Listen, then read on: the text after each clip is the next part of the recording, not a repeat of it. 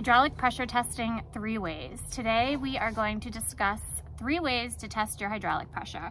The first is going to be this gauge port T. If you have just one function on your machine that isn't operating quite right and you want to make sure that it's putting out the right pressure, you can get one of these guys and put it in line. You just unscrew your hose, male, female, and the top of it, instead of having 20 adapters put together to get you down to that 1/4 inch pipe, it's got a 1/4 inch pipe thread drilled into the top.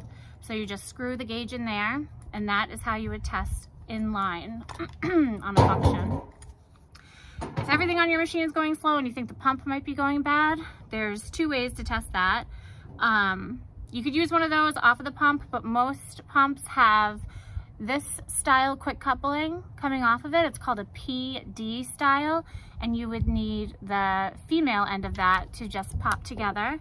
And they make a bunch of different ends for that, porting applications, but this one's 1/4 inch pipe. You can make up like a 5-foot hose if it's kind of awkward to get underneath the machine, or you can just screw the gauge right into the end of that quick coupling. So that is the PD style quick coupling. And the third one, also mostly seen on pumps, is the micro bore hose assembly.